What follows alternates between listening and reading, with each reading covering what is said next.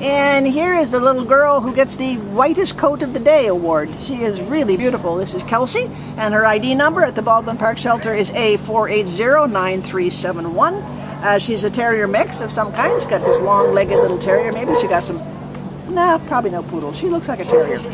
She's about 2 years old, came to the shelter as a stray on March 18th from El Monte, and she weighs about 11 pounds. So what can you tell us, Kirsten?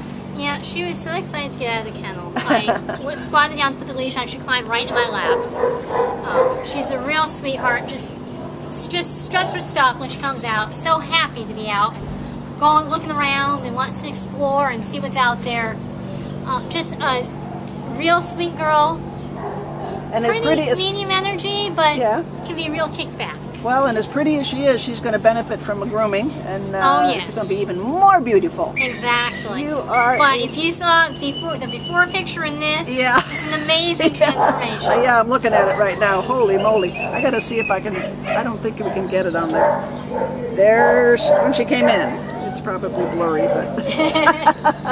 So she's a really pretty girl who is masquerading as a scruffy. Exactly. But she's available now, this gorgeous girl, little Kelsey, so come on down and meet her and take her home to join your pack. Hi, Bright Eyes. Oh.